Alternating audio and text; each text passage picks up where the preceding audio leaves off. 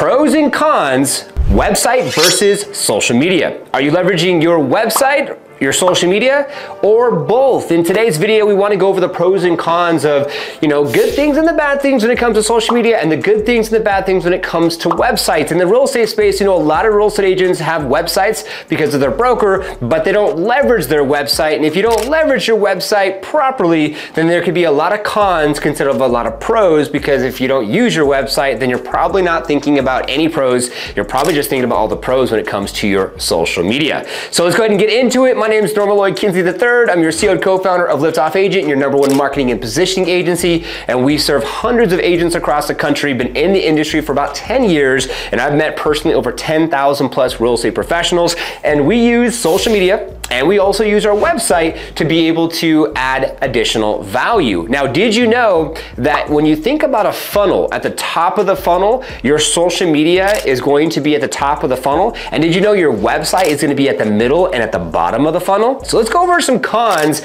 when it comes to your social media. Now, when you think about your social media, some cons is that it's there today, gone tomorrow. Technically, posts don't stay up for very long, 24 to 48 hours. And depending on how well your reel or post is doing, it could go away really fast. Now, when it comes to a website, this is gonna be a pro, is you actually will deal with something called search engine optimization with the website. So when you post a video, you post a vlog, or you post any information, that's gonna be cataloged in Bing, Google, and Yahoo, and that will help you over time with your search engine optimization. Now, with the social media post, that potentially can help you if it goes viral. Like I have a post right now on @Mr. LiftOff's Instagram page that has over 2 million views. Good, bad, or ugly, take it for what it is, but the post is still getting lots of traction, and it's been going on since the time of the filming of this video for 2+ weeks. Now, that's not traditionally normal. That's definitely an abnormal situation, but that definitely is something for you to take in consideration. Con versus a pro.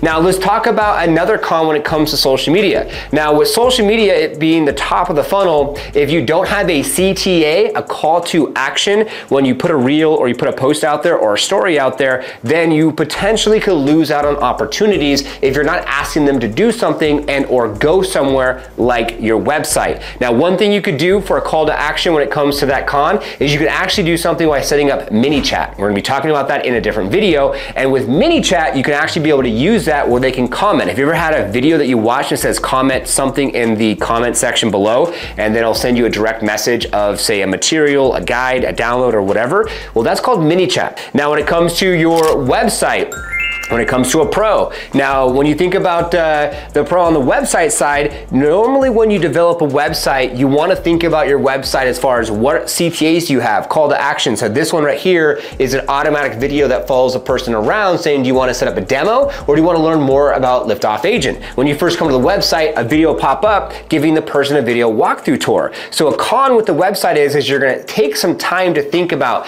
buy side, sell side, pricing, about page. You're gonna be a little bit more methodical, you should be, when developing a website, because you're gonna have a longer runway of time before you go live with that. Let's talk about some additional cons when it comes to your social media.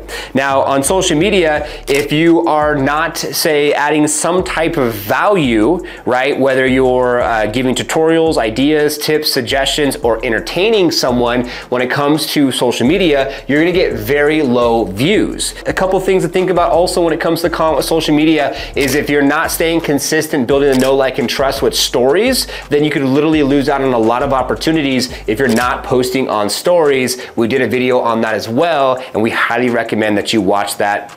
Here it is. After this video, check it out. And that's technically not a pro for websites, that's a con, because on websites, you can't really give a behind the scenes kind of idea of what's going on. What you can do is you can actually feed your Instagram to your website, for an example, and then they can go to your Instagram, then they can watch your story to get more of a behind the scene look. And so I think that's one up for the social side. On a pro side, that's a really good idea to think about on social media, is how you can build the know, like, and trust so much easier by posting stories, right, on top of your reels and on top of your stagnant post. So you have some of those cons when it comes to the fact that, like, hey, On social media, the posts are there today, gone tomorrow, right? If you're not building the know, like, and trust and educating or entertaining, you're not gonna get much out of social media. And also, if you're not on stories, then you're not gonna be able to build the know, like, and trust, and people can't see behind the scenes what's going on. Some of the pros when it comes to your website is the search engine optimization, building on top of the base of what you already put out there, right? It's more middle of the funnel and bottom of the funnel, because you can get people to set up a call with you or get people to be able to download a guide, and you can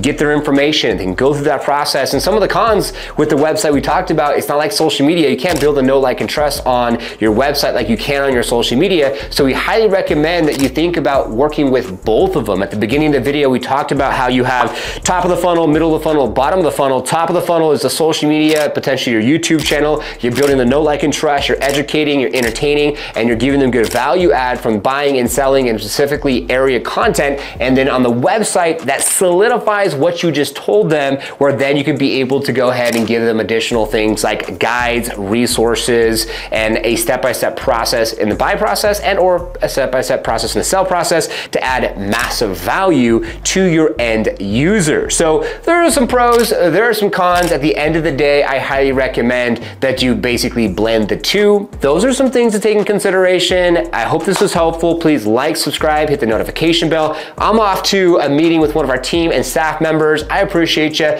and we'll see you on the next one. Comment below with any feedback that you have. Free strategy session if you want to take advantage of a strategy session and go deeper into what you're doing, what you could be doing to have more success. I'll see you all on the next one.